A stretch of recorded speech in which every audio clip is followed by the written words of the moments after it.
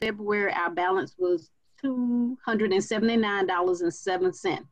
We had withdrawals of $60, and that included our monthly service fee at 6 months at $10 each. We had deposits of $60, and that was for memberships back in March. We had 3 memberships that were paid, and we've had 3 memberships that were paid in September. So we ended up with our balance as of today at $279.07 as we ended in February. We do have a pending transaction of $10 that is being paid through Cash App, which should show up on Monday. So again, our available balance as of today is $279.07. And submitting this report for information and for future audit. Thank you, Ms. Clemens. Does anyone have any questions about the financial information for Mays? And so this is a very good segue to open up to let you know that you can pay your PTSA dues now via Mays Cash App. It's $ Mays High PTSA. And so I will let Ms. Weeks, who is the Vice President, give us more information on where we are with membership and again, how you can become a member of Mays High PTSA. Mrs. Weeks? You're muted. You're muted, Terry. Terry, you're muted. I'm so sorry. That's okay. Good afternoon, everyone. Good evening. Good evening. Again, welcome to this new school year, this new virtual school year that's unlike any that any of us have ever seen. I want to say that all of the officers attended training about a month ago, and upon that training, we all officially updated our membership. So we are officially members of the Mays High School PTSA, and we would love to see all of the PTAs and PTSAs in our cluster active this school year. And with that being said, we just want to shout out all of the clusters, all of the schools who are represented here. So I will start at the bottom of the list because I know I heard Dr. Lawrence on the call. So West Manor, if you want to enter something in the chat or unmute yourself and just bring greetings briefly. I'm sorry, we're trying to unmute. Greetings from the West Manor family. We're happy to be a part of the Mays Cluster PTA, and we look forward to what you have in store this year. And just please know that because PTAs and PTSAs are community groups, that membership is not closed to those who are only parents at the school. So anyone across the cluster can join any other PTA or PTSA at those other schools. We're going to move on up. Is anyone present for Peyton Forest? If so, you can enter something in the chat. I'm monitoring that along with my colleagues. Or unmute yourself. This is Cynthia Gunner. I'm here. Hi, Ms. Gunner. Is there anything? Doing well. Is there anything you would like to say to the group? I just wanted to say good evening. Thank you for having us. I'm excited about this amazing school year. Even though we're virtual, we're gonna make it happen like we always do. So I'm looking forward to kind of building up our PTA here at Peyton Forest and looking forward to the partnership. Awesome. Thank you so much. Is anyone present for LP Miles? And there is a chat while we wait for LP Miles. Mary Palmer and everyone is $10 to join PTSA, and you see the Cash App. And of course, your PTSA is at your elementary and the middle schools. You'll just need to get the way they would allow you to pay. And if you know what that is, you can enter that in the chat box as well, and we will publicize that as we are able. Okay, is there anyone? I know Cascade is on the line. Cascade, will you unmute and bring greetings? Hello, everyone. I'm Tiffany Moman, principal of Cascade, but my daughter had to ask me, she said, Mommy, are you coming in the form of principal or parent? Because I do have a senior at Mays High School. We love Mays High till we die. I'm a Raider myself, class of '94. So this is family to me. So thank you so much for having me here. And again, I am looking forward to the tremendous work so that we can keep Dr. Mays and the Mays legacy going. And I'm just glad to be a part of it in all aspects, alumni, parent, and employee. Thank you. Awesome. Thank you. Okay, I know I saw the president or vice president from Beecher Hills PTA come on, but if the principal for Beecher Hills is on, please unmute yourself and bring greetings. If not, Ms. Pless, will you do so?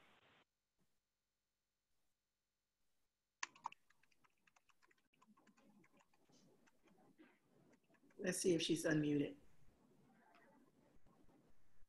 No, I wasn't unmuted. All right. Good evening, everyone. Thank you so much for having me here this evening. I'm Evelyn Pless, and I served on the PTA last school session.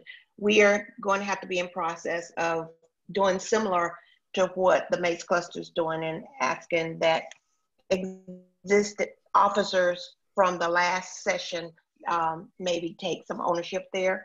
So we'll have to work through some of that, but I just want to thank you for allowing us to attend so that we can at least hear what some of the other schools are doing to ensure that Beecher Hills Elementary School is in line, because Beecher Hills is truly an outstanding school.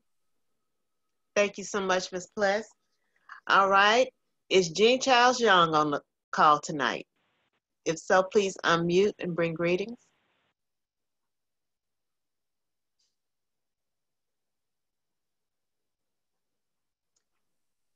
If not, we will move on to the one, the only Dr. Mulanta Wilkins of the amazing Mays High School.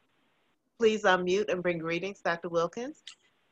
Hello, how are you guys doing? I am Dr. Wilkins, the proud principal of Benjamin E. Mays High School. I would like to welcome all of our cluster families, my cluster principals, and I also would like to let you guys know that my entire administrative team has joined us this evening as well, and we're excited to be here. Thank you. Thank you so much, Dr. Wilkins.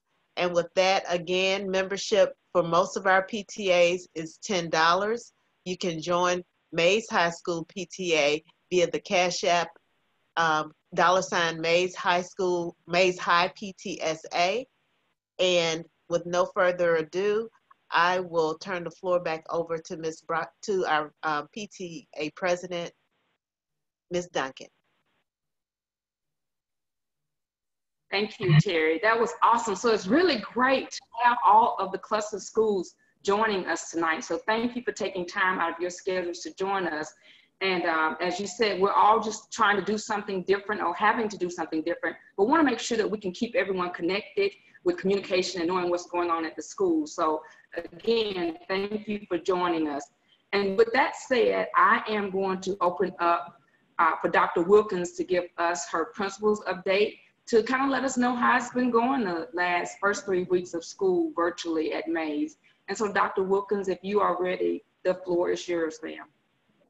Yes, ma'am. So I am excited to tell you that virtual learning is going really well at Benjamin E. Mays High School.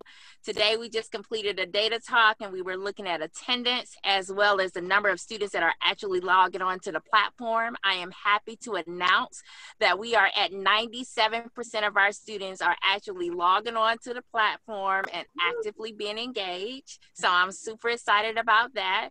You need to know why I'm super excited, because in March of this time last year, we were at 40%, right? So from 40% to 97%, you can imagine the team has worked really hard at making sure that we hit those marks. We have actually, our attendance have been at the 80% or higher mark. Once again, that's an achievement for us. In the previous virtual learning experience, we were less than 80%, but we've been hitting the 80% mark consistently. So today I sent out a message to my Raider families to let them know I'm super proud of our Raider students, and they're doing an exceptional job and doing their part and participating in the virtual learning. a couple things I do want to share out is that one key thing we wanted to improve upon is about communication. And so every week, the team and I have worked really hard in trying to streamline that communication. So our parents should receive something called the Parent Rater Report. It started last week. We will send that out every single Friday. With that, you will find updates and resources. So we're asking our parents, we'll send that out through email. And this also will be on our website. In addition to that communication, we are also offering this week on Tuesday something. It's our first parent university. This is an opportunity for our parents and for those who need assistance to support their students with Google Classroom, as well as on the Zoom app. We're offering a class that will be on Tuesday. That information can be found on our website. And then in addition to this, we are going to offer our first, hopefully very successful virtual parent conference night. That is going to be on Wednesday from 3 to 5:30. Updates and information you can find. We update our website weekly, so we are asking our parents and our community to continue to check our website for updates and information anytime that they need. And the last update, or two more updates I'm going to offer every Wednesday this month. I am offering virtual office hours. So if parents have any questions, concerns, they just want to chit chat, I actually have a Zoom link. I am there from 4 to 5. From 4 to 5 every Wednesday for our parents to just stop by. It's not a group meeting, it's one-on-one. So any questions or concerns, you can always visit me there. And lastly, in order to give more updates, we're going to do a post check on September the 24th. It's called a fireside chat where my team and I will allow parents to submit questions. We're going to do something like Facebook Live or Instagram Live where we're able to just give more details about how the virtual learning experience is being successful at Benjamin E. Mays High School. But up to this point, we have had 3 successful weeks, and I am very happy about what is happening. I'm looking forward to what's going to happen in the next 3 weeks. So I appreciate it. Awesome. That's an awesome update. Thank you so much, Dr. Wilkins, for your leadership. Thank you for the love you have for the children at Mays, and thank you for being a great communicator and just wanting to make sure that the parents and staff are kept in the loop of everything that's going on at Mays High School. So thank you very much. And so with that, and I appreciate you guys' support as well. Oh, thank you so much. You look so pretty. Thank you. Thanks. And so with that, we're going to move on to meeting because we have some exciting information to share tonight. So I'm going to turn the meeting over to Dawn Brockington Shaw so that she can introduce our special guest that will help us know how it is that we need to prepare for all this craziness that's going on in the world. And so, Dawn, I am going to turn over the meeting to you so you can introduce our guests. All right, so hi everyone. My name is Dawn Brockington Shaw. And before I actually introduce Captain Cantin out of APD Zone 4, I do want to say a big thank you. So I was actually trying to get some prizes and gifts for people that participated or came to the meeting. And when I spoke with Ms. Nash that you see on the screen, she actually said that a lot of people, actually it seems as though everyone has PPE, personal protection equipment, but a lot of people, their masks are falling apart and they need more. So after talking to her, Fire Chief Randall Slaughter and her decided that they would donate. They actually gave us 4,000 masks. And so we actually delivered those masks. And so the way we came up with 4,000, basically we looked at every single student that's registered for meals to be delivered to them on Mondays. And so each of those children, we stuffed little sandwich bags with 10 masks each. So each child, when they get their meals on Monday, the 14th, they will also receive 10 face masks. So that, again, I just want to make sure that we say a big thank you to Atlanta Fire Rescue, very generous. And that donation, it was funded by the CARES Act. So by the way, I do have additional masks. I actually have a couple hundred more. So they gave us a lot. So if anyone needs some, I left some at Mays. And so if people are coming up and they're without a mask, I can bring a couple of boxes over. They're 50 in a box. And so that way, just in case, you'll have them. So just email me or reach out and I can drop some off at your school. So again, thank you to Atlanta Fire Rescue. All right, so let's get started with prepping and preparedness. So again, Captain Cantin, would you please unmute your phone? There we go, he's already unmuted. All right, so Captain Cantin and I have kind of gone through this prepping and preparedness meeting before for my specific community, and it was extremely well received. And one of the things people kept saying is, you know, you think about the civil unrest, you think about how people are being impacted by all the jobs closing and evictions and all of these different things going on, but kind of what can you do to put a little control back in your life when so many things are out of control? And so prepping and just being prepared is really about doing the things you can do in order to make sure you're prepared. And so we are actually going to go through quite a bit of information. We're going to talk about where you can get all kinds of resources, what type of things you actually need in your home, because if we do have civil unrest, and then I'm going to actually pass it over so Captain Cantin can kind of talk about how the police force is kind of preparing for the 11 weeks in between the election and inauguration. So we're going to get into that. So really, if you need to shelter in, if you need to kind of, you know, hunker down, what do you need to have in your home? How do you stay safe? What can you do to your home? If you live in an apartment, what can you do? So these are all things we're going to talk about tonight. All right, so again, welcome Captain Cantin. And as you can see in the Why We Prepare, again, there's so many things. Everyone, I don't know if you've seen the orange skies over California and Oregon from all of the wildfires. So you never know when a natural disaster, I think we had, what was the tornado called? The land tornado that hit, I think it was in Iowa. Of course, we've seen the civil unrest. There's still food shortages. They're actually anticipating that there's going to be a disruption in the food supply. So we're going to talk a lot about how do you prep and ways, even if you're on a budget, if you've lost your job, what can you do to make sure you have maybe 3 months to 5 months worth of food on hand? So again, if you do lose your job, if there's something that's happening in the streets, you don't have to go out. So quick reminder of some dates of things you need to be aware of. Election Day, Tuesday, November 3rd. Also, we have the early voting period. So people that if you want to get out and not stand in really long lines, hopefully, early voting period starts October 12th and it ends Friday, October 30th. And then of course, you're going to have Tuesday where we vote. If you're voting by absentee ballot, you must have your ballot in the mail and it must arrive at the county election office by election day. So remember everything that's going with the Postal Service, right? That's another issue. So you want to make sure if you're using absentee ballots that you get them in, I would say at least 2 weeks in advance to make sure that your vote is counted. And then of course we have the presidential inauguration that's on Wednesday, January 20th. So these are all really important dates.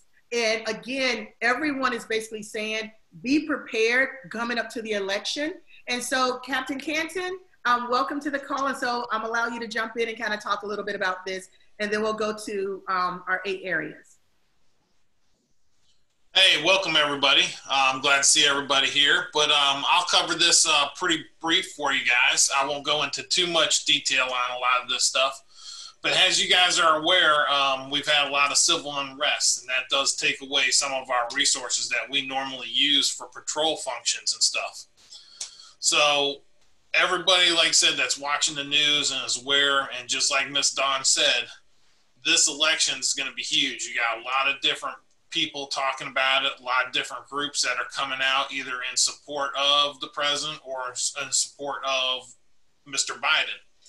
So as right now, it's looking like this is probably going to be at least a contested election.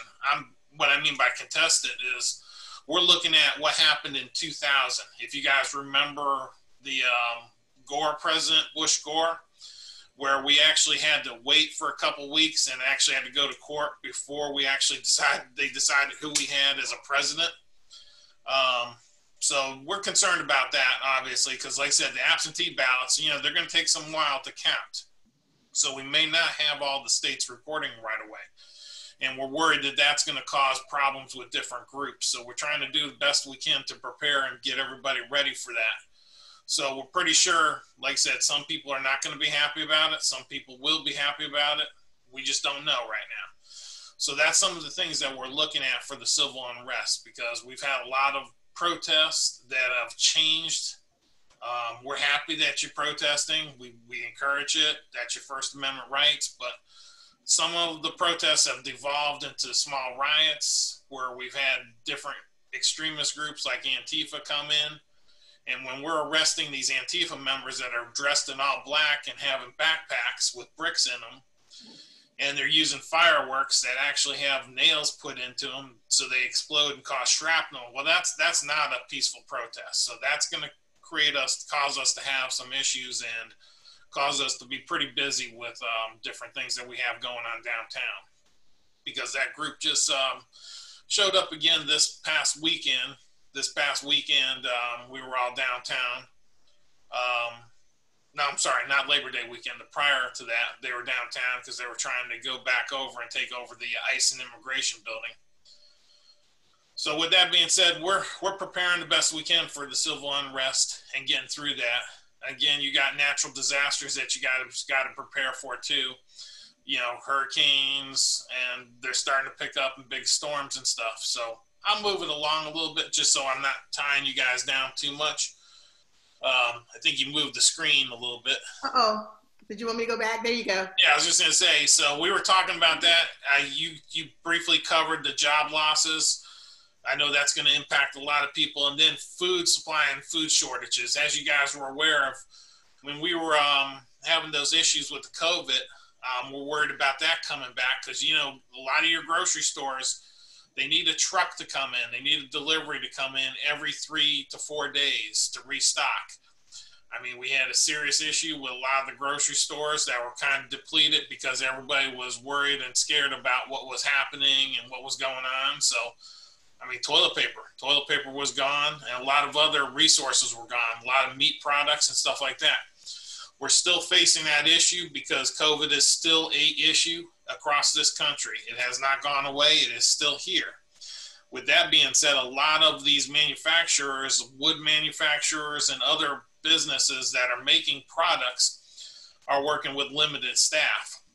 So right now, with the election being in November, I just highly suggest that if you know you need something, if you know you need, you know, a certain amount of food or whatever, we're just asking that you slowly start to accumulate that now. Slowly stock that up. If you know you need a certain medication, please start getting that now. Your doctors will easily give you a 90-day supply of whatever medication that you need, and most insurance companies will cover it. I know I've talked to quite a few of them, and that's going to be really important because if stuff starts to go a little bit crazy for us in November because of the election, we're not sure. We're just trying to play devil's advocate here. We're not sure exactly what's going to happen. We don't have any secret information or anything, but we're just trying to make sure we're prepared for the worst and hoping for the best.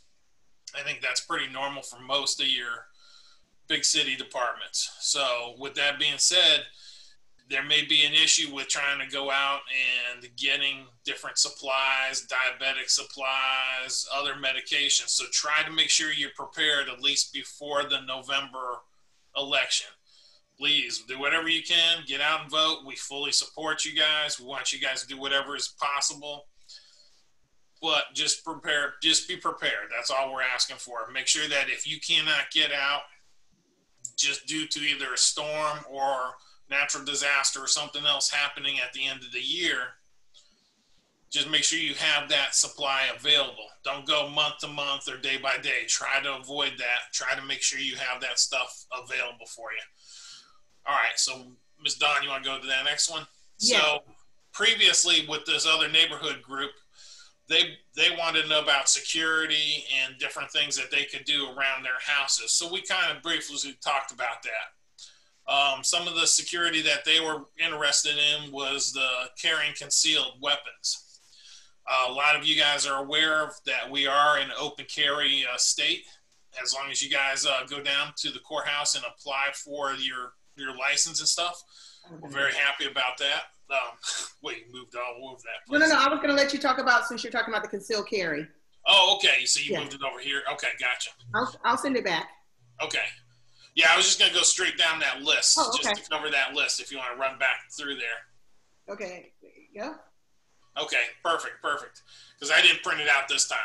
So we talked about that. So guys, if you're going to get a gun, please help us out. I talked about this to the other neighborhoods groups. We've had a large number of handguns stolen, a lot larger this year than we had in the previous year. And that's a surprise to us because most of the conventions and thefts happen downtown. So with a lot of the conventions and sporting events shut down, why are we seeing this massive increase in guns? And that's because everybody's kind of a little scared about what's going on, unsure of their safety, unsure of what's going on. All right, so we got that. So please, if you're going to get a gun, please be responsible. If you know you can't carry it at a certain location, then try not to bring it. Try to leave it in your house, because a lot of these guns are making it back on the streets. And of course, you know, we've had a huge increase in homicides. We're up almost 40% this year, and aggravated assaults is also up. So try, if you're going to get a gun, try to take the class, take the training, and be responsible for it with it. Other security things we talked about is, due to me, I've been on the department over 20 years, so I've gotten to talk to a lot of burglars. Burglars don't like dogs. For some reason, they try to avoid houses with dogs, lights, and other things that'll illuminate their position. So if you're going to have a house and you're trying to do some additional security, get a dog that barks, that'll alert you that somebody's either outside. Look at motion lights, look at motion security lights, anything like that to actually illuminate your house.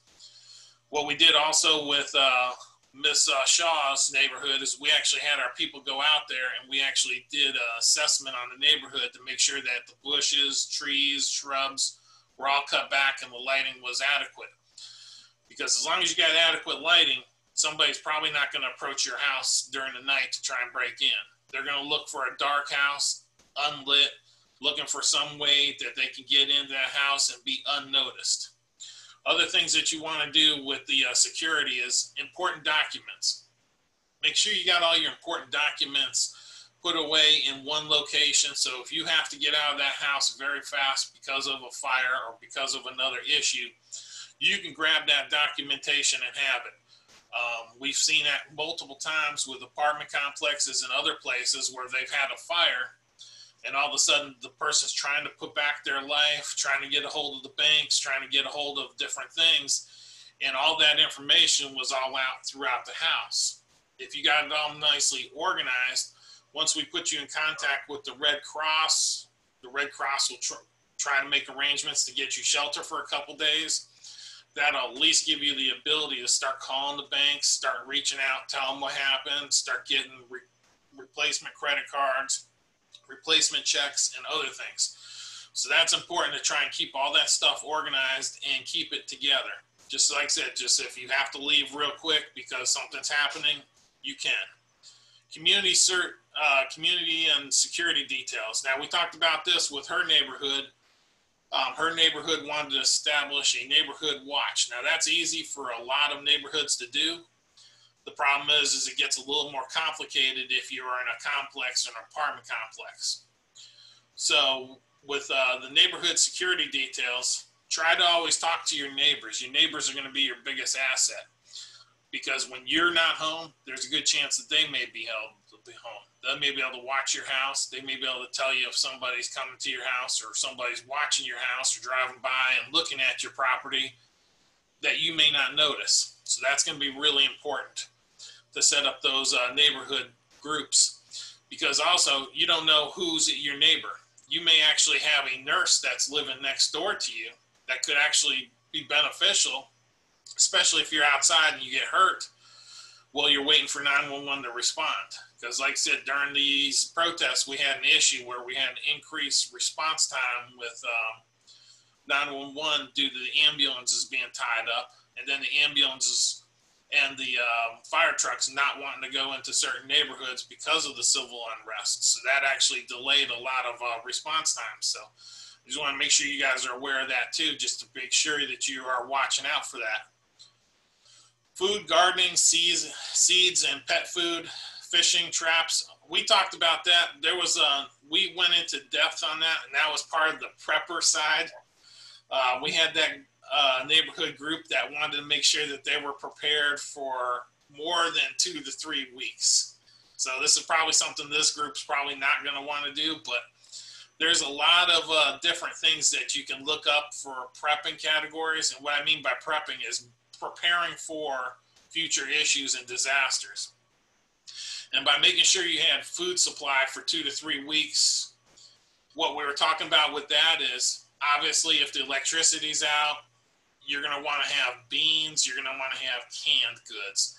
Canned goods and other materials like that will stay unrefrigerated and can like I said, give you a food source for a couple weeks. So those are some of the things that you definitely want to look at, especially if you know you're probably not going to be able to go out to the grocery store, or depending on what happens in the area, or depending on what's going on. We talked about water, 1 gallon per day. Again, this goes back to the prepper side. So I don't know how in depth you guys want to go with this. I know that other community wanted to really go in depth. They were going all in for the prepper stuff. That's why we had generators listed, yeah, and fireplace candles and other things. Cell phone power banks, but that's something that can affect everybody. Well, I'll just Captain Cantin, on the water, just in anything. So I don't think, probably all of us have had boiled water advisories, right? Everybody? Yes. Everybody. So just think about if there was another boiled water advisory and it was for a week, right? And so how would you clean your water? And so one of the things that we talk about is it doesn't matter. And this could be for, like any disaster, any of the things we talked about earlier. You want to make sure that you have 1 gallon per day per person. If you look on the screen, that's an aquatainer that actually holds 7 gallons of water. And if that's literally 1 week's worth of water that you would be able to use. Another thing on another slide, I have a picture of a water bob, and it's actually kind of cool. So I'm from Florida. So anybody on any kind of coast, you're typically used to, if there's any kind of storm coming, you fill your bathtub up, right? That becomes an easy source of water. Well, what the water bob is basically really thick plastic that you fill up with water, and it keeps the water clean and has a pump, so you can easily get water out, and it holds 100 gallons. So you actually put it in your tub, and it holds the water and it keeps it clean in your tub.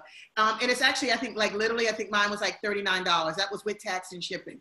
So you want to make sure that you have multiple ways to make sure you always have water on hand. Captain Cantin, what is it? You can go, how long can you go without food? Is it like a long time? And then yeah, you can go almost 30 days without food, but you can only go 3 days without water. Exactly. So making sure you have clean water, because a lot of times when there's incidents, typically people get sick from dirty water. Another thing is that if you have filters, maybe it's a Brita filter. I have a big Berkey, which is, I think, in the top right-hand corner. So you can put sludge through that, and it will clean it, and you will come out with clean water. No matter how you do it, you should always have a way to make sure in your home you have clean water for everyone. So I just wanted to kind of add that. And another big thing is that gardening. So we have the gardening and seeds. So even if you're in an apartment, you're always, and we're going to get to bartering down at the bottom. Think about the things you're good at or things you can do, that if we were in a shutdown situation, what could you barter, right? What skill set, if you're a nurse, can you sew? What can you do that you can actually barter in order to, again, if you needed to secure things that you need in your home and for your family? So I'll hand it back over to you to go to energy. Oh, no, please. I don't mind trading off with you because you did as much research as I did. That's good to know, definitely. But yeah, that's definitely important. Know what skill set you have and what you can bring. Cell phone batteries and backups. You would not believe how many people we've brought here that have been either victims or other issues, and their cell phone is at 5%. That doesn't do you any good. So always try to make sure you have something, cell phone or power you up or anything to help you with. Gas grills and charcoal grills, that's also going to be important, especially if we lose electricity. Thank you. Especially if we lose electricity, just so you can cook up food. You're going to want to do that. If we have a big storm, which actually I'm a heavy believer in the Farmer's Almanac. I love the Farmer's Almanac. But the Farmer's Almanac is saying we're supposed to have a cold, wet winter this year. So if we happen to lose power and stuff, you want to be able to make sure you can still heat up your food and stuff. And then the last thing down here is the cash on hand. Cash is great to have, silver, gold, and other precious metals. Well, that's if we are really starting to have a problem where society is starting to really fall apart because of all the issues. I'm hoping we don't ever get that far. I'm hoping we just have a couple bad protests or issues and everything kind of levels out. Did you want to go to the next slide? Yeah, and I just want to add on the energy. One of the things that's really easy, if your power goes out, I think you talked a little bit about having grills, but charcoal right now is easily accessible and it's not expensive. I would definitely recommend like stacking up on charcoal or anything. There are all types of like, you know, propane, little grills, camping grills, but make sure that you have a way to be able to cook food. And what else was I going to add? Oh, and the bartering. Just one more thing that is funny, like maybe get a circle. So I actually have a pretty strong group of friends that all of us pretty much are like, okay, kind of what do you have? What do you have? So that if you need to, the barter piece is really, really big. So that way, if you can't get to the grocery store, I will tell you when we were starting to have some of the riots in Atlanta, I don't know if you guys remember the Walmart right off of Cascade actually shut down. It closed down. So if we get that again, where Publix feels as though people are going to riot or they're going to storm it, they will just shut down. So all of a sudden you may be in a food desert. So again, you just want to make sure that you have something that you can barter. And the last one at the bottom is shelter. And so this one, if you know older people, especially if you have children, you want to make sure that there's a plan for grandparents, parents, etc. So that if something were happening, you probably don't want them by themselves in their home, or just have a central place for your family to come. So that's another one. Are you gonna actually stay in your home and your loved ones will stay in their home, or will you actually leave? So if you leave, it's called bugging out. If you're gonna go to another location to kind of ride out the issues. But if you're gonna shelter in place, that's sheltering in place. And the other thing people recommend is, just in case, I always say if the mothership comes, you wanna make sure you have your passport, right? So you can get on it. So making sure if that's an option, having your passports up to date. Passports are taking a little longer to get, and we've already talked about the 3 months of medication. So those are the 8 general areas. So I guess, Captain Cantin, you've already talked a little bit about security, but you can kind of give some specifics of things people can actually use in their home and their apartments to stay secure. Yeah, so as you guys are aware, we have little inspectors that will come out to your neighborhood. Now, they're currently not working because of the COVID crisis. So they are currently home, and we're having to try and backfill the best we can, but they will come out and do a security assessment for your house or your apartment and take a look at seeing what they can recommend. Some of these things that are on here are some of the things that you can easily find at Lowe's or Home Depot that are going to be very cheap. The window lock. This window lock is only a couple bucks, but what it does is it actually locks onto the frame itself. So if you got your window open because you want fresh air, because its temperature's been dropping late at night, there's a good breeze just to kind of blow out the house. By twisting this and putting this in the frame, it'll prevent the window from being open more than a couple inches or whatever you want it programmed at. That's real important to stop somebody from opening your window all the way and sliding in. Also, security sash pins, those are important too. Some of the older windows actually have holes where you can put them in, or actually you can just put in a screw if you're in an older house. Just be careful you're not messing with the mechanism or the weights in the older houses that actually have the weights that go up and down in the actual window frame. Now, a 1x1 dowel, this is very cheap at Home Depot, but very effective. A lot of people have sliding glass doors in the rear of their houses, and some of them actually have them in the apartments. These actual door locks that actually prevent, that the rear of the houses are really flimsy. They're very easy to bypass.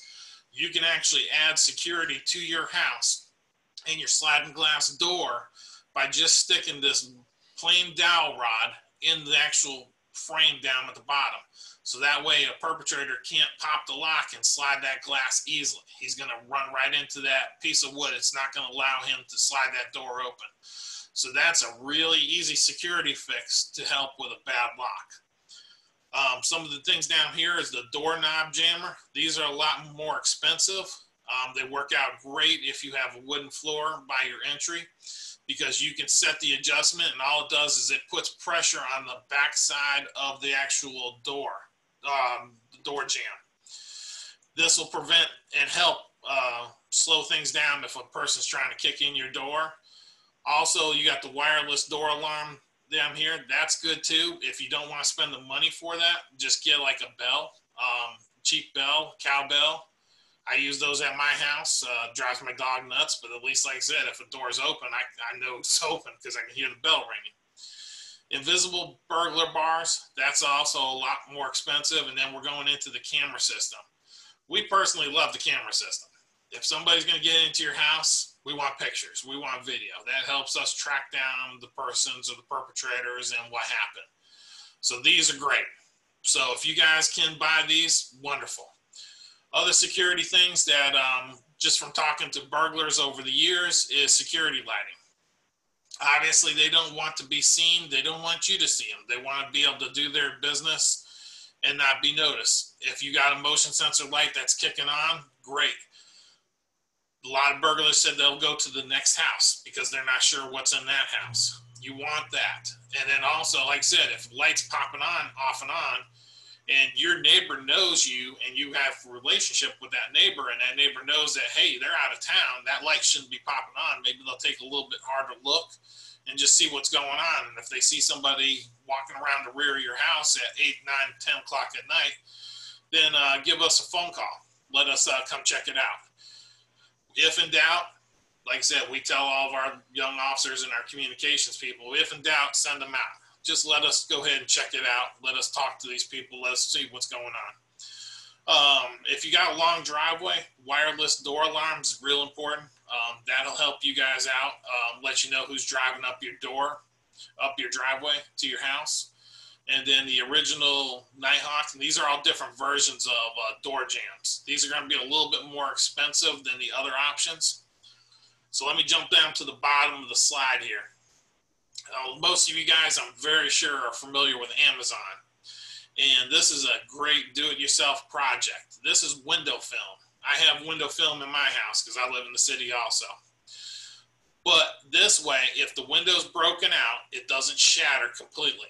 It'll take a while. I put on enough film that you could probably hit my windows with a baseball bat a couple times and it's not going to break right away. It's going to be very hard to get in. So I have over 8 millimeters of film. But like I said, you can do this yourself. It's a nice do-it-yourself project. I had mine professionally done. That's a little bit more money, but it's just to strengthen the glass. So that way the glass is not going to break. It's kind of like a go-between between regular windows and burglar bars. So that way if somebody's trying to get in, they're trying to break that glass, you're going to know it before they actually get into the actual house or break into the window. So this is just another picture and example of the window film where a guy's trying to break in. You want to go to the next slide? Yes. All right, so we had a long talk about this. What is suspicious behavior?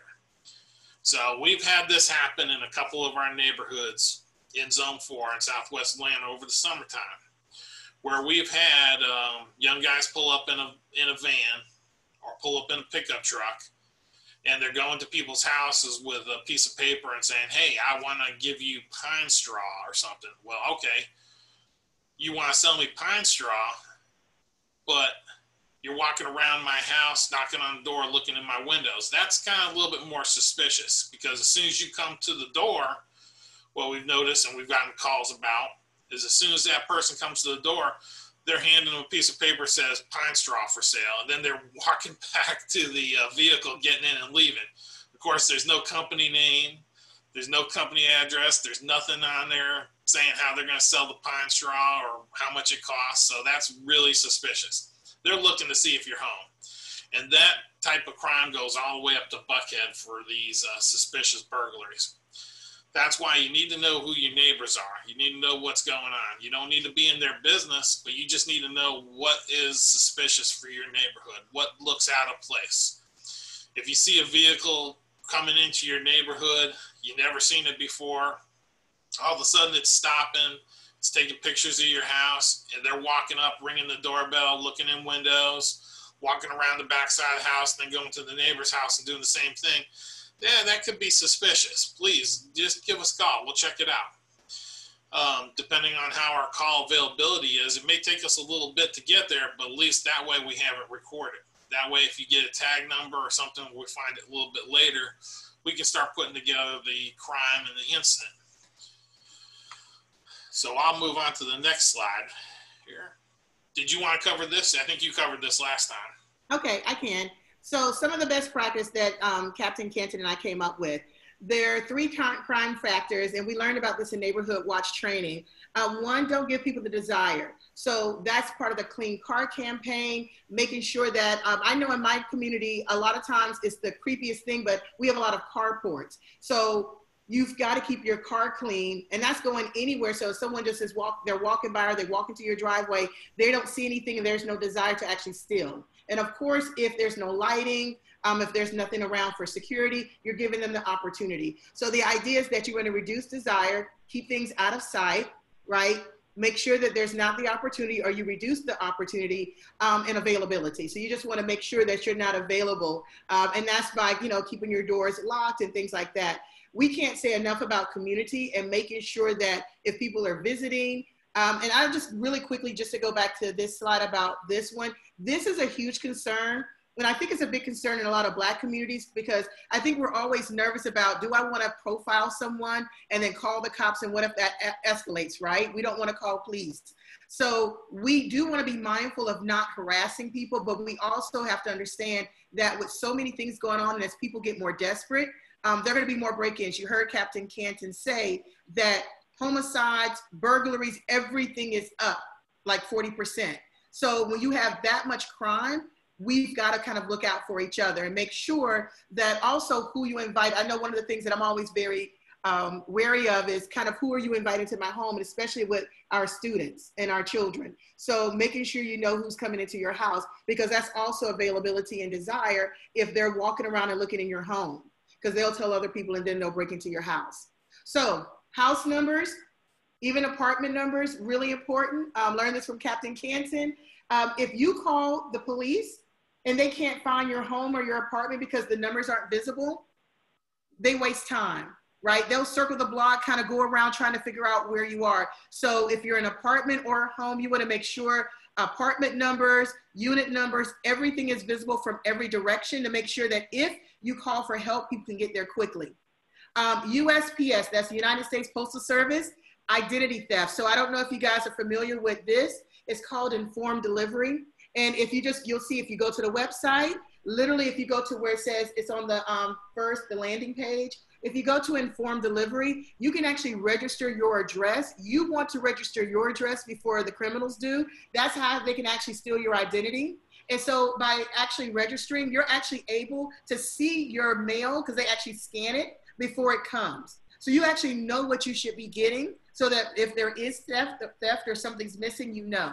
So 1, it kind of reduces the risk of your identity being stolen, and you're also able to preview your mail. So it's a really cool service that the United States Postal Service actually provides. The next one is changing your routine, and also knowing different ways to come home. So that can be like different timers. I think Captain Cantin, last time you talked about, you have so many different ways you can turn on lights from your cell phone, maybe have the clappers, all types of things, but you want to make sure that you're not turning on the same lights every single day all the time. Move it around your home. Again, throw people off. They don't know if you have company or if you don't. Know multiple ways to get home. So again, if 285 is blocked because there's an issue, I know that there was a protest where they actually crossed over 75, 85 and completely cut it off. You want to know other ways to get home. So make sure that from any area, from southwest, east, north, you're able to get to your home. Commercial locks are the best, that's easily said. And also, if you are going to put an alarm in your house, they recommend that you put one in the attic or outside. So again, a lot of times our home alarms, if it goes off, even in an apartment, you can only hear it in the apartment or the house. So if you want others to be able to hear it so they're alerted that something's happening, you want to make sure that the sound can get out. And you can do that by putting it in your attic or outside. And so Captain Cantin was talking about having someone come out. That is the residential security survey. So typically what happens is that they will send you a form and it looks like this. And it's actually multiple pages. This is just one page. And so they first want you to go through all the different security. So this is just one page of it. And you will go through your home to see if you're able to check off yes. And then once you've completed it, you would then call and say, hey, I would like for someone to come out, go through my checklist, and then offer recommendations, which you heard from Captain Cantin. So again, this is available from APD. Right now, as he said, they're actually working from home, and so they're not coming to homes because of COVID. But you definitely want, I mean, I will email this to all the principals so that you have it, the actual form. So at least you can start going through and checking to see, okay, am I prepared? Do I have everything in place as much as I can in order to be safe? So that's the residential security survey. By the way, are there any questions? Nope. All right. And by the way, if you have a question, please, for Captain Cantin or myself, just please, you can unmute yourself and ask. So we'll go ahead and we'll talk a little bit more about the Castle Doctrine and a little bit more about gun safety, because this is huge. And I'll just add before Captain Cantin talks about the law. I went down, so my daughter and I went down to get our carry permit, 6 hours to do the whole process. That should have taken like no time. And when I say the line was wrapped around the courthouse, and that's in every single county. People are going and getting carry permits. Ammo, you can't find ammunition anywhere, your own wait list. So if you are going to go that route, just make sure you're legal. And at this point, I am going to turn it over to Captain Cantin so he can talk more about how to make sure you stay on the right side of the law if you are deciding to use a gun, shotgun, or rifle, and also kind of what type of bullets. All right? Okay, so I'm sure a lot of you are aware of, and if you're not, Georgia is one of the few states that actually has a stand your ground law. Florida, Texas, and a lot of the other southern states do. But we also have the Castle Doctrine. Castle Doctrine allows you to use physical force to protect your house if you're in your house. So with that, let me just say that as a grain of salt. If you can actually physically escape safely, we always recommend doing that. We always want you to not have a confrontation, if at all possible. But if somebody's breaking into your house and you're in your bedroom and all of a sudden they're coming up on you, then, like I said, you have the right to defend yourself. And that's plain and simple. We will handle that, and that's actually happened, and we've actually processed those cases out. Let me just jump back to you guys real quick on one thing that we are also noticing a slight increase on, and I just wanted to talk to you guys about with the cell phones, is we're starting to see cell phone thefts ticking back up. For those of you guys that have cell phones, please write down your IME number, which is it's a long number that you'll find in your phone. And there's different ways, depending on the phone product you have. Just Google it. They'll tell you how to get that. Write that down. And the reason I'm asking you guys to do that is if your phone is taken and it's taken over to Greenbrier Mall and sold in one of the Eco ATMs, we can actually track that and get that back to you actually pretty quickly, as long as you have that number. But we need that IMEI number. We need that number. We don't need your phone number. We just need that actual number that talks to the cell towers, not the actual phone number itself. So when is it legal to or illegal to brandish a gun? Well, once you get the permit, you can have the gun on you. We prefer, like I said, if you're going to do that, just make sure you're trained to use it. Go to a class. Depending on where you go to buy your gun, they will actually give you a gun safety class. We've had a lot of people that have bought these guns and are buying the guns. Gun sales are up like 30 or 40%. The problem is no one's actually taken a class to actually use it. And we've actually had a couple victims get their own gun taken from them and used on them. That's pretty bad. So that's not something that we definitely want to happen.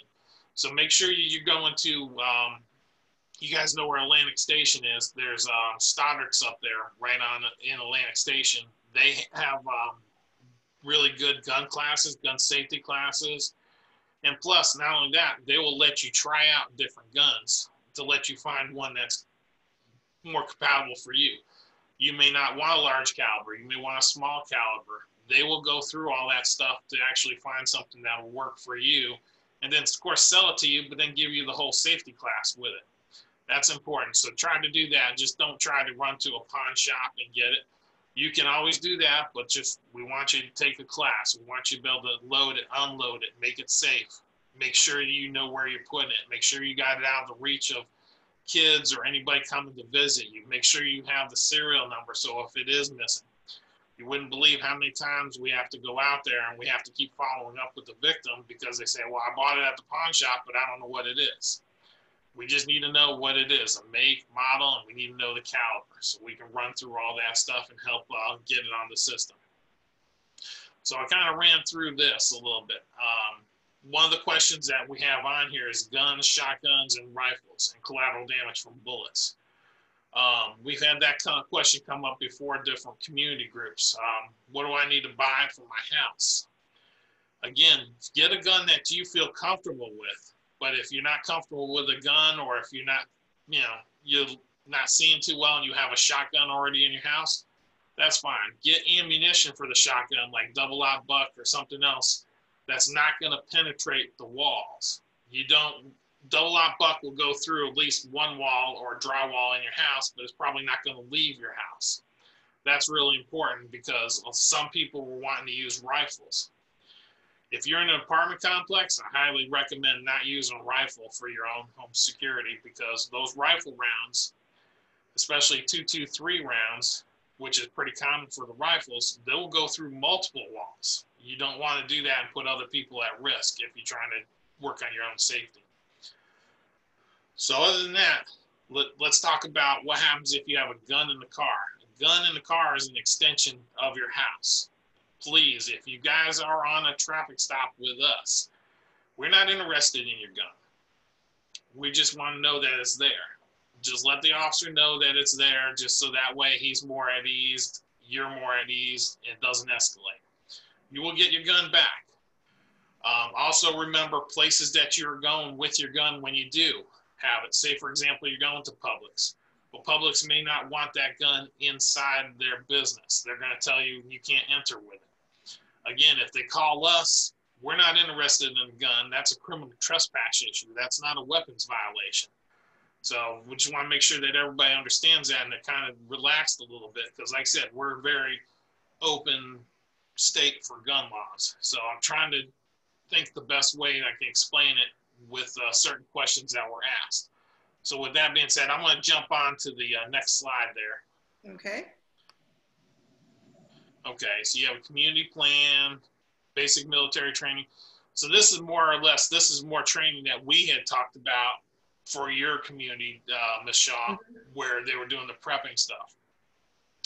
We highly encourage people to do neighborhood watches. Highly encourage that. Just as that way you know what's going on in your neighborhood. You know, you guys have the ability to communicate with each other. I have a neighborhood watch in my community that I barely participate in. My block captain, lives at the other end of the street, but tries to keep us looped in on everything. That's real important. And then, like I said, know your neighborhood's skill set. Know who's got the ability to do what, because you might be able to get help with certain things without having to pay somebody, just because you know that neighbor knows how to do it. That neighbor may be a mechanic or maybe former this and former that. That's going to be important. And then also, we talked about with her neighborhood is she wanted to have like security details during the actual protest. That's important for certain neighborhoods, especially if you got a cut through street. You want to make sure that you guys know what's going on and you guys are kept in the loop. Is there anything, Ms. Shaw, you want to add to that? No, I think that's it. I think this was really about, and it kind of goes, we've really talked about it repeatedly about you've got to find some people in your community, in your neighborhood that you trust, that you can work together just to keep everyone safe, right? You've got to have, you can't do this by yourself. Yep. In the end of the day, just in general, even with, we're going to move into talking about food and about other preps, but all of this takes a community to make sure that children are safe, to make sure that everyone is safe. You've got to make sure. So no, that's it for that. So, well, Captain Cantin, I'm going to move into the food and other preps. If you want to stay, you can, but does anyone have, because that kind of ends his portion of kind of where he's going to contribute the most, but does anyone have any questions about the law, what you can and can't do? Are there any questions for Captain Cantin? I do see one. I think that, let's see here. I think someone asked, what was the number on the cell phone that you should write down? What was it called? Let me find real quick. It's going to be the IME number. It's the international. I can send that to you if you want to get it out. Because Yeah, I was actually making up a flyer for that. So that way we can give you instructions on how to find it with the iPhone and different ones. Because all it is you're just pushing like a star button and some, it's like 6, 7 or something. But I want to get that out. I'll get that out to you, Ms. Shaw. You can get that out to everybody else. I'll do that. I'll make sure I send it out. Perfect. Because that's important, because we just noticed this uptick. So as we notice different upticks happening in our community, we try to get that out to you guys so we can kind of get ahead of it. I'm sure all of you guys have seen the Eco ATMs down there, which is just the ATM, looks like an ATM machine, but you actually go there to sell a cell phone. The company is actually registered, and all those cell phones are then shipped to California. And what they do is they actually part them. They take them all apart and sell the parts, just like a pull apart for cars and stuff. So they, like I said, they've been working with us, trying to help us return some of these phones that have gotten snatched or taken, and trying to get them back to everybody. But I'll definitely get that out to you guys so you can get it out to everybody. Perfect. Thank you. Thank you. Thank you. Thank you. So we'll move into talking about, we've talked about security, we've talked about community. And so the next thing we've talked about is making sure you have food on hand. These are pictures of prepping pantries. And so you're not going to get here immediately. This is probably thousands of dollars, but it is important that you start to look at your stockpile. And so on the very last slide, and probably about 3 or 4 slides, I actually have a list of the categories of what you should start to look at and what you should start to buy, just in case you're not very familiar. But in general, you want to think about, if my power goes out, do I want to invest in a generator? Again, I'm from Florida, so I know people that have whole house generators, which are super expensive, all the way down to maybe smaller generators. So if you have a deep freezer and a refrigerator, you may want to go and say, hey, these are the watts or the amps of my, deep freezer, my refrigerator, maybe my microwave, toaster oven, and make sure you understand the power it takes, and then get the appropriate generator. No matter what, if that's something you're interested in, start thinking about it now. Before I keep going, I see Jeremiah. You can unmute yourself. You have a question? No? Okay. So if you unmute yourself, you can, there we go. Hey, just a question. Hey, Ms. Shaw. I know you were talking about stocking up, and I know in COVID. You muted yourself again. You're muted. Oh, sorry. That if you stock up on like non-perishables or like household supplies, that it was a quote unquote crime. Is that something that's still in place or no? Like if you're caught like harboring and hoarding like supplies, is that something that you still can get in trouble for? So I know that's something that was on our platform at one point. Really? Captain Cantin, have you heard about, I did not hear that at all.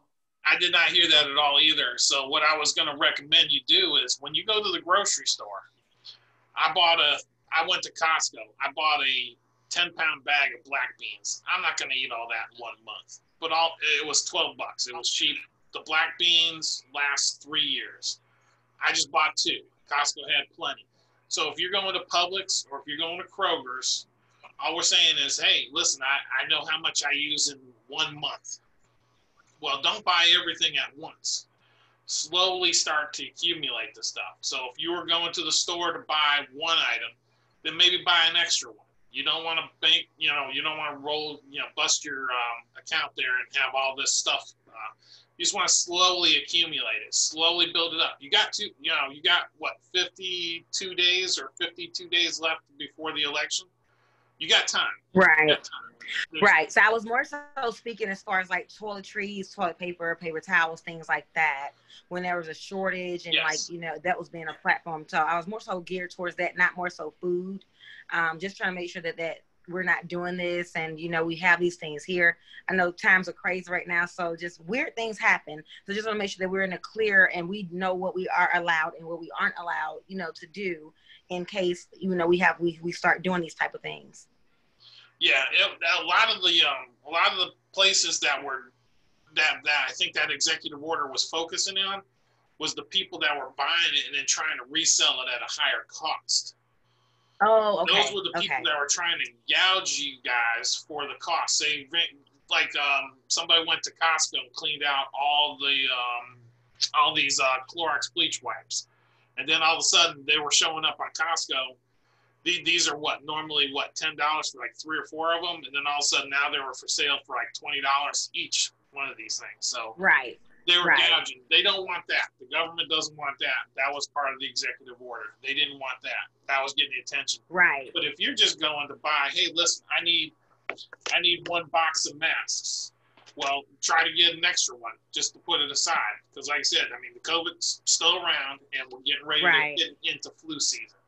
And you know, flu season starts here in October, and then it goes all the way until almost January, February. So you want to try and make sure that you are prepared and you got that stuff available, because it's going to be real hard to distinguish the flu, people have the flu from COVID, because they're kind of similar. So it's going to be real hard. So if you start coughing, wheezing, and look terrible, I'm going to be 6 feet from you wearing a mask. Right. So I want to make sure I'm prepared.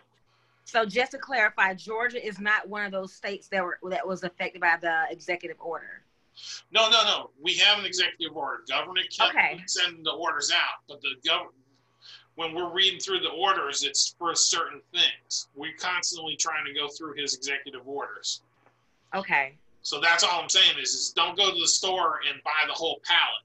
Don't buy everything. Don't buy multiple boxes. Just go to the store, do what you normally were buying, just buy yourself 1 or 2 extra. And then 2 weeks, buy yourself another extra. Don't clean the store out. Let everybody get some stuff. But I'm just saying, just make sure you have enough to get you through at least a month. Get you through from November to December. Because see, even if we don't have a huge civil unrest and the election goes through pretty good, you're still going to deal with COVID, and you're still mixing the flu season in there. So you could still have an impact, because you need those trucks rolling on the highways, and if the truckers get sick, the stockers get sick, you're going to have little bumps in the system. That's all I'm trying to point out. I'm just trying to make sure that everybody's got enough, so that way, if they can't get to the store, they have to stay in. I want to make sure that you got enough to make sure that you're safe and you're good in your house. So if you have to shelter in place for a week or 2, you're good. You're covered. Okay. I just want a clarification on that. That's all. Thank you so much. Yes, ma'am. All right. And so as you're prepping, so you'll see on the right-hand side, one of the things you want to think about, if you can't get to the store, things like butter. So ghee, I'm sure a lot of you are already familiar with ghee, but clarified butter has a really long shelf life. Of course, you have dry eggs. So you want to make sure you have, some people get evaporated milk, some people get dry milk, some people get the box milk, but again, make sure if you're not vegan, if you use dairy products like cheese, milk, butter, eggs, you want to make sure, again, you have long shelf life items so that you're actually able to use them. And so really, again, you want to make sure, and we're going to go through, you see the picture, but I actually have a list that I'm going to send to the principals that'll be helpful. It's a little checklist of all the different things you want to make sure that you actually have on hand. So a lot of people have said, hey, Dawn, I'm not working. It's expensive. So it's really easy to tell people, hey, go pick up, when you pick up whatever it is, meat or canned foods, hey, just pick up 5 more or pick up a couple more. Here's an idea. At the Atlanta Community Food Bank, so I called them, and I called around quite a few places trying to figure out, and also Terry Weeks, thank you very much, helped me quite a bit with this.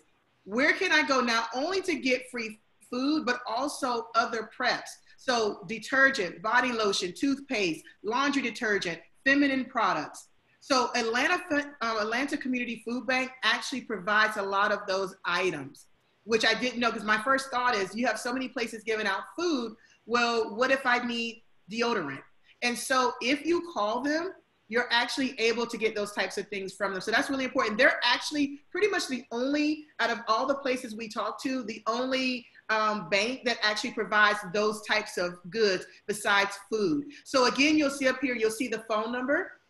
You also have the web address, so you can go there. And actually on the next slide, I'll actually show you exactly how to go and find out where you can get food. Also, another resource is the United Way of Metro Atlanta. You can actually call 211. They also have a lot of resources that they can help you with. And both places, if you are not only food insecure, but also if you find that your housing is in danger, they can also put you in touch with. Just finish this up. What you got? Uh-oh. I'm on mute. What you got? No, you're not on mute, Captain Cantin. Sorry. Oh, wait. It's so if you call them, they can actually help you with things like if you're facing maybe eviction and things like that. So let me go and just show you. If you go to the Atlanta Community Food Bank site, if you go on the landing page, it'll say find a pantry near.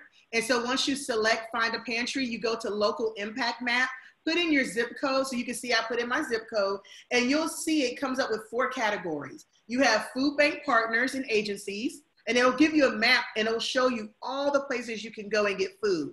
You also have mobile pantries, so you have the ones that you have to go to. You have ones that if you call, they possibly will come to you. You also have school pantries, and you also have summer meal sites, right? And so we're kind of out of the summer. Now you'll see just in my zip code, there's 74 food banks within a 15-mile radius of my house, 74. So if you click, which I did, if you select the 74, you'll then see where you can start. It'll give you a list of all the different food bank partners. So you'll see I pulled one up. It tells me it's about 3 miles away or 4 miles away from me. And it tells me when they're open, and it has a phone number so you can call and confirm. So this tool I thought was the coolest thing for you to go and literally see all the resources. Now, here's the good part. If you're short on money, I would recommend finding out, because some places will give you vegetable boxes. Some people give you starch. Some people give you meat boxes, right? So I would literally find out what's available, and then you can actually go to those pantries to stock your stockpile, right?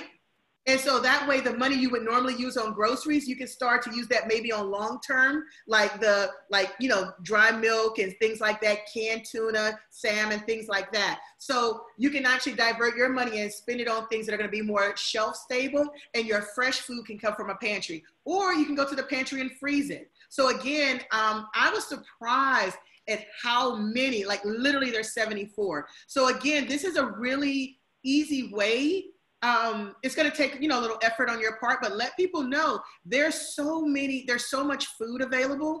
It's just a matter of you organizing yourself and going and picking it up. And then from there, you can keep what you want and maybe give to your neighbors what you don't use. Here are some additional places. You have Elizabeth Baptist Church, and I'm not going to read it to you. And you'll see like Hillside, they do fresh vegetables and fruit. Then you see Antioch Baptist Church does meat distribution. So again, everyone has a specialty, right? So the key is once you find out who does what, you can then go each week to all of them, or when they actually are open and they provide. So, and again, Atlanta Community Food Bank, they can provide things like toothpaste, toothbrushes, soaps, and things like that. The things that you typically wouldn't get from a food bank. All right. And so to continue, so when we're almost done, by the way, everyone. So thanks for sticking with us. So this is actually recommended from FEMA, and these are your basic emergency supply kit. And then, as I said before, in the last slide, I'm going to have kind of a prepper list. And so again, that 1 gallon of water that you want to make sure that everyone in your house has. So especially if it's boiled, you want to make sure you have containers. And typically you want a dark container in order to keep it as fresh as possible. Again, you want to have battery powered hand crank radio. So you'll see kind of like, this is my fave. You want to make sure that you have a way to communicate. One of the things that, and I think it was Captain Cantin and other people have talked about, is you may be in your home and something may have happened. And if you don't have a way, if the power's out, if you don't have a way and your cell phone's dead and you can't get information in, you may have a rescue truck down the street and you have no idea. It is critical that you have some type of all-weather radio, and you have a way to be able to charge your cell phones. And it has a flashlight on. It's actually pretty cool. And I think it's like under $40. You also want to, we talked about flashlights, lots of batteries. You want to make sure that you have like things like a whistle, something that simple, to make sure that you're able to notify people so they know where you are. You also want to make sure you have a first aid and a medical trauma kit. I'll tell you more about what you should have in that next. By the way, a first aid kit and a trauma kit are different. When you think of a first aid kit, you think of boo-boos, like I got a mosquito bite, right? But when you think of a trauma kit, if someone, all the time, if there's a storm or something, you're cutting down trees or using a saw, or you step on a nail, you want to make sure you have a way to clean wounds if you get burned. And you want to have like the trauma scissors. You want to have things like a tourniquet. You want to learn how to use the tourniquet. So these are just the basic list. And then again, this is just continuing on. We've talked about the prescription medications. If you need more glasses, this is a big one, especially for children, infant formula, diapers, especially for women, making sure one of the hot commodities whenever something happens is feminine products. So you want to make sure you're stocked up. Things like paper towels, feminine products, deodorant, you can actually stock up on that. They last for so long that you can try to get to a year. Another big one is the fire extinguishers. I actually had to get a new one because mine was so old. I'd had it, it was dusty. I was like, I'm not putting out any kind of fire with this. But you want to make sure that they even have the little cans you can buy. And I think they're like $12 that you can put out small fires. But you do want to have a fire safety plan. A change of clothing, again, you want to have some cash on hand. Especially, I don't know if you guys have seen some banks, like even the one on Cascade, like the bank hours are weird and certain things they're not doing. Like the banks have been kind of weird. So if something happens in the United States and there's a bank run, you want to make sure you have some cash on you. So if you can't get to money or if the ATMs are out of money, because that happens a lot. Like if the bank's closed and you got to be able to get to your money. So you want to make sure you have money on hand. Matches and waterproof containers, things like that. And this is the last slide, everyone. So this is a sample prep list. And so you'll see I have it broken up into categories. So you have food. And so things like your spices and seasonings, canned protein from tuna, salmon, chicken, Spam, all of it. Those last years. So there's nothing worse than bland and nasty food. So here's what I say to everyone.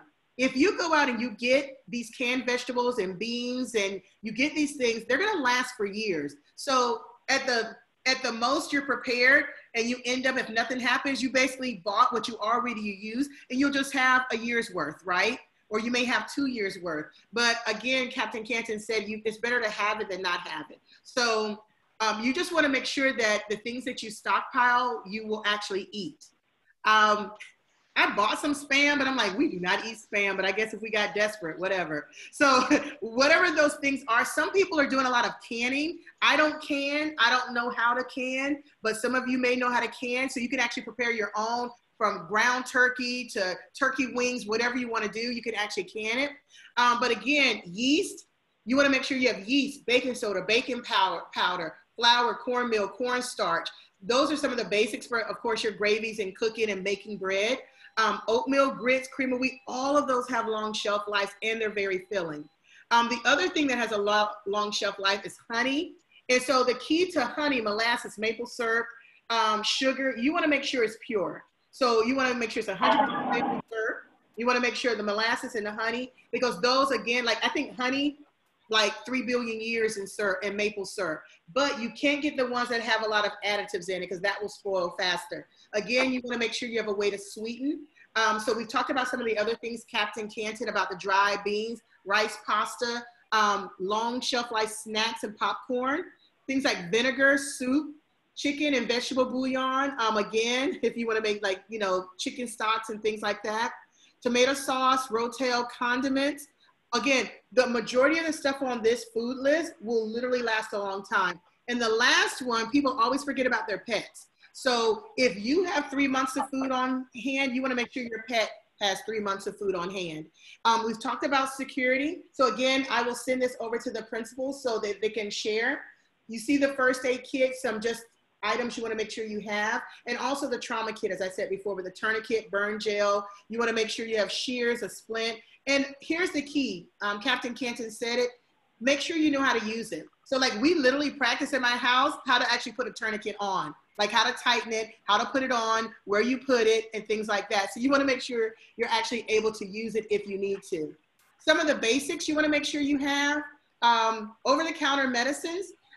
You want to make sure that, especially you want to stock up on things like whatever kind of pain relief you have, etc. Tea, coffee, Trash bags, freezer bags are really important, especially if you're freezing food, especially for long term. So typically what I do is I get plastic wrap and I separate my meat out and I wrap it and then I put it in a freezer bag and take the air out. So that way it'll last a lot longer and it won't get freezer burn. So again, I'm not gonna go down the list because we've talked about it, but I will share this list. Again, these are just a really quick list to say, am I prepared? Do I have batteries? Do I have walkie-talkies? Do I have light bulbs? Again, I shared this with, I did this with my friends and they were like, this is overwhelming. There's so much stuff on here. And it is, but the key is pick up little bit by little bit by little bit, right? Another big one just to point out that people don't really think about are light bulbs. Make sure you have backup light bulbs. So it doesn't, if something happens and your security lights go out, you need to be able to quickly change your bulbs out. So making sure that you have light bulbs are really important. And what else is on here I want to kind of talk about? Oh, the breathing tool and having a sewing kit. Let me show you this. I actually was talking to a nurse and we were talking about COVID-19 and then this is it and I'll open it up for questions. This is literally like $4. This breathing tool, I think it's called a spirometer. Yeah, you see it. So it literally, when you're in a hospital, one of the things they give this to you in order to have you do breathing exercises to break up if any liquid or any fluid goes in your lungs so you don't get pneumonia. And really, when you think about COVID, it's a respiratory disease or problem. So one of the things they recommend is making sure that you strengthen your lungs, especially if you're older, if you do have underlying conditions. So the stronger your lungs are and you're able to break up the fluid and get it out, preventing things like from pneumonia and things like that from setting in, it really does help. And it's literally $4. I think it's actually $3.97. And, or if you have a friend in a hospital, you can get it. So that's a really easy way to kind of help you if you do get sick with the flu or COVID. It'll help you recover a little faster and it'll help you with the breathing. All right, so that concludes our prepping, security, and preparedness. Are there any questions before Terry Weeks, our VP, closes out the meeting? Dawn. Yes, ma'am. This is Ida Robertson. Will you be able to send us a copy of your document if we give you our email address? Yes. And I will send it to the principals, and I can ask them to send it to you, Miss Ida. Yes. Okay, thank you. You're welcome. Anyone else? No questions? No. All right. Well, everyone, Terry, I'll hand it back over to you. Thank you, everyone. And thank you again. I think Captain Cantin is still on the phone, but thank you. Oh, he got off. Okay.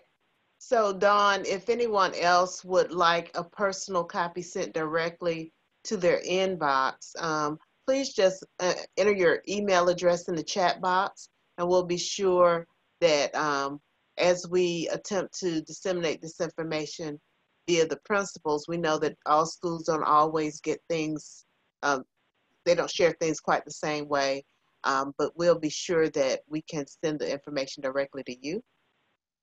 And before we close out, we just want to recognize at the beginning of the meeting, we did a roll call of the cluster schools and we recognized that Ms. Delise Perry of Miles made it into the meeting. So we just want to thank you for taking the time to do that. And also Dr. Jones from Young Middle School was also able to join us this evening. From Beecher, Ms. Jones? Young Middle School, Dr. Jones. And Dr. Moore from Mays High School made it into the meeting. Yes, the entire Mays administrative staff plus staff members. So we just want to especially thank even Dr. Battle for being on, but especially for all of the staff members from Atlanta Public Schools. We know you will have another early day. Tomorrow is Friday. And you guys have to jump off and get yourselves ready for another virtual school day tomorrow. But thank you all for being out tonight.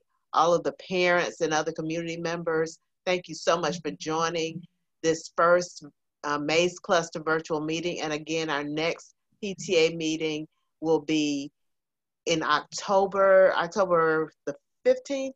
13th?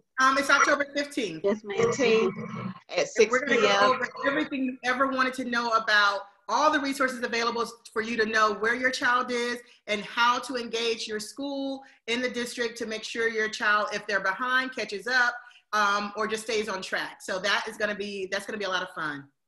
A lot of fun. We have other APS personnel that will be joining us to disseminate that information. So thank you all again. And unless there's anything more, good night. And hold on, Terry, we have 8 new members. Keish, our treasurer, just said 8 people paid their membership dues. So thank you. That is awesome. And I hope that all of the cluster feeder schools are successful in their membership drives as well. Even though we're virtual, we still need our parent support groups partnered with our schools so that we can be even more successful this school year. So thank you all again for being out tonight, and be well as we go forth. Good night. Quick question. Sure. Dr. Morris here. I'm trying to find the dues. You know, I'm a teacher and a parent. So I'm trying to find the information for that, but my email is saturated with emails with virtual learning. So can you just put in the link right quick so I can? And it's on the screen too. Okay. Yeah. I see the Cash App. I sent it directly to you, and I'm going to put it up for everybody else as well. But it's $ capital MAYS, capital HIGH, capital P, capital T, capital S, capital A. That's the Cash App. $ Mays High PTSA for those of you who like to join Mays' PTSA tonight. Okay. And thank you to the 8 members who joined on tonight. Okay, thanks again. Thank you. Thank you. Bye, everyone. All right, good night. Thank you, everyone. Very good, Don. Thank you. Thank you, Captain, as well, in his absence.